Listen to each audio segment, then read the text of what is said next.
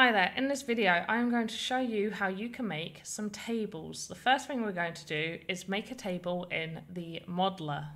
The modeler is where you can create a really simple asset. So we open up our project in the modeler, we have our 3D workspace, our color palette, the modes and tools down the side, a top bar menu, then a material here as well as layers. We're not going to look into layers, we're just going to make a super simple table. The best way I suggest you make a table is to turn on these mirroring axes. We want a mirror on the X and a mirror on the Z. And the height of the table wants to be roughly anywhere between 30 to maybe 40 in height. We're going to do a 35 height table. Always testing Game Maker. Going to make the length 70.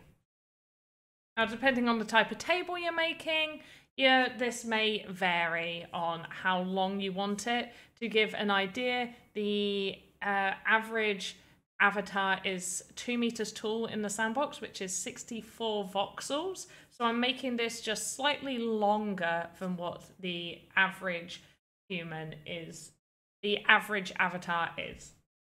And the width is also good. What we're going to do is we're going to select our color. I'm just going to make a very simple brown table. Mode on create, as well as the box tool I like to use. And to create the legs, and we've got this mirror tool on, so we can actually see that it's created the legs equal on all sides. The other thing I do like to do as well is get the top of the table made, so I'll actually use the face tool and click the top of the workspace, which is why I like to get it at the height that I want. Get it down like that. Use the face tool as well to increase the leg size of the table. There we go. Now we have a very simple table. Turning the mirror tool off, we are just going to add a few little details. So I'm going to go over to paint mode and I'm going to use the pencil.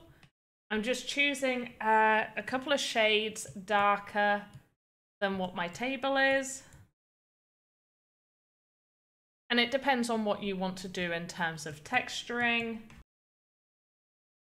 There's lots of different options you can do, but once you are happy with your table, in the modeler you can go to File, Upload to Workspace, and go through the process of uploading to your workspace and testing it in-game. Now, this is a super simple version.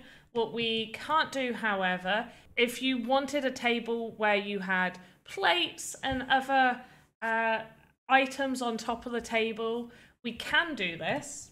However, it would all have to be done within this same volume, so that will then have an issue with our collision box will be much higher. So if the player is able to jump on top of the table, they'll be stood in the middle of the air, because the collision box doesn't wrap, it goes from the tallest, widest points. So if we built a plant on here, so our collision box would actually be on top of where this plant is. We also wouldn't be able to get any sort of unique turns on the asset. It's just placed exactly where it is. However, we can make a table over in the Animator and make it a little bit more of a complex asset. That is what we're going to go over and do next. Go over to the Animator, create new asset. So the Animator isn't just for making animations. It can be a place where you can rig multiple models up to create a more complex asset.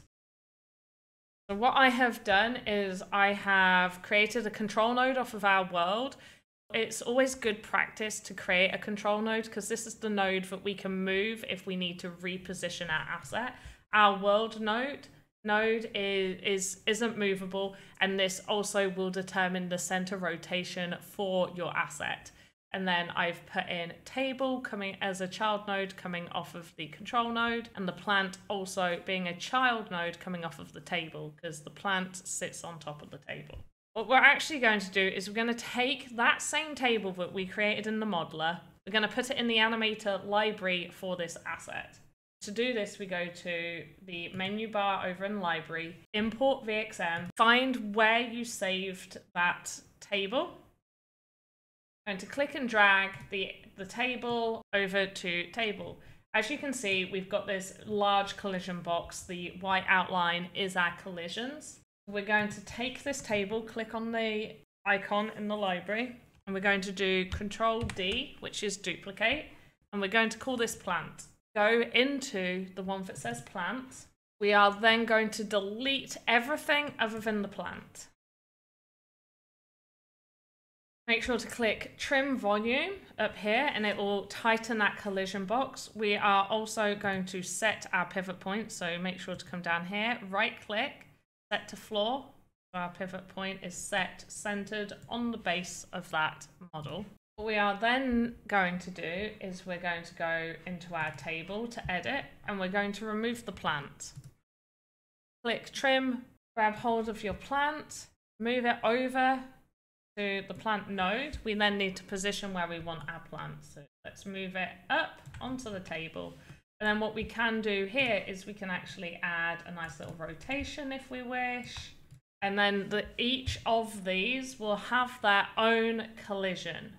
I hope you enjoyed this video and learned something new. Thank you ever so much for watching, and I will see you next time. Goodbye.